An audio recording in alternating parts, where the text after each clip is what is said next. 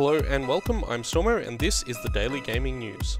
Valve breaches Australian consumer law. The Australian Competition and Consumer Commission took Valve to court in 2014 over its lack of a refund policy on Steam. Valve defended itself by saying it doesn't officially conduct business in Australia and that its subscriber agreement is covered by US law. The court found that Valve does do business in Australia and that it misled Australian consumers via its subscriber agreement. ACCC Chairman Rod Sims said, "The federal court's decision reinforces that foreign-based businesses selling goods and/or services to Australian consumers can be subject to Australian consumer law obligations, including the consumer guarantees." Sims also pointed out that this is the first time the courts have extended the definition of goods to cover computer software. Valve has since implemented a refund system for games on Steam. Penalties will be discussed at a hearing on April 15th.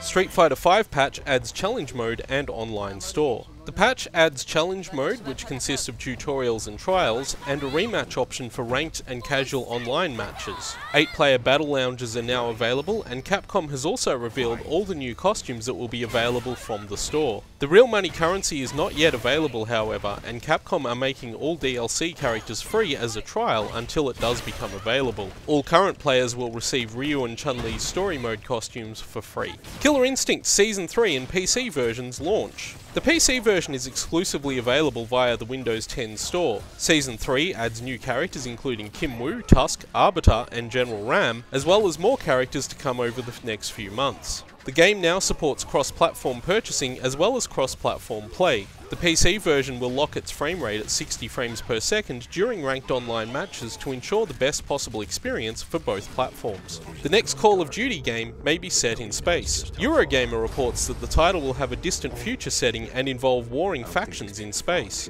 The game is being developed by Infinity Ward, whose last Call of Duty title was Call of Duty Ghosts. The game is expected to be released in November. That's all the gaming news for today. We'll leave you now with the trailer for Inferno Climber, the new game from Arc System Works, which has now become a PC exclusive title.